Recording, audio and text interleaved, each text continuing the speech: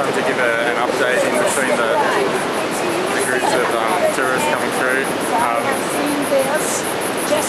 I think a lot of people would have seen, I put on Facebook that I had a bit of drama in Argentina with the highway police, so I won't rehash that. I'm now in Brazil at Iguazu on the Brazilian side of the falls. There's a lot of debate amongst the tourists about which side of the falls you should go to, whether you should go to the Argentine side or the Brazilian side, but of course the smart answer is just to go to both.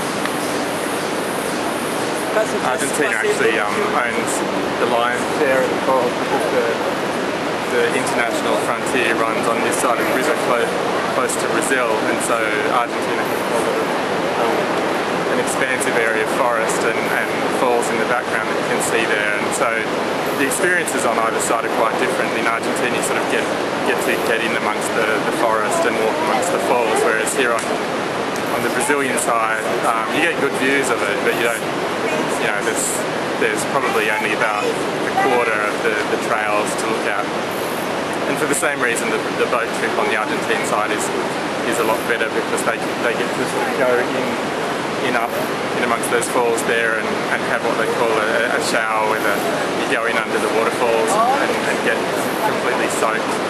But that's well and truly in Argentine territory, so that's not allowed on the side.